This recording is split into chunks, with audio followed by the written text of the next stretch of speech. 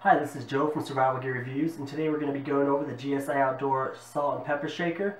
In the bottom section right here, this piece pops off and you can find a large filter, and then the top piece here screws off,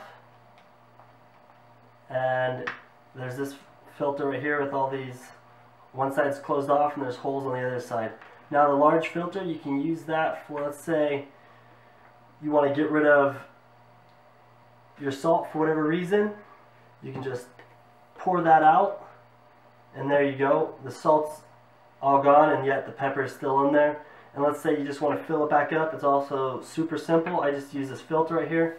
I'm going to pour some salt in there. And there you go. And then this piece here just pops off. I'm going to reattach the other filter. I'm going to screw the lid back on.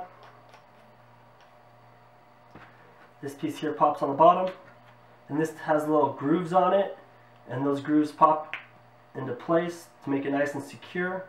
As you can see, it's about the size of my thumb. There it is in my hand. I don't really have a good comparison, but it's not very big. Now it is supposed to be waterproof. That is why I have the water here. So let's test that out. This is ice cold water. So we put it in there. Let's shake it up a bit and see. And see what happens.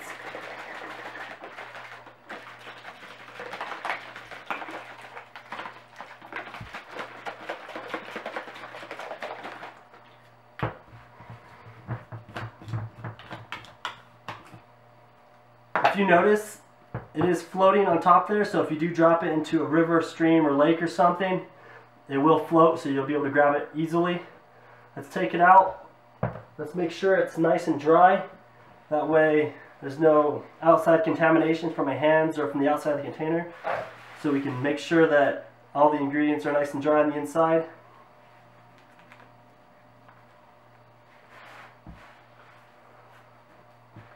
There we go. Let's open this up.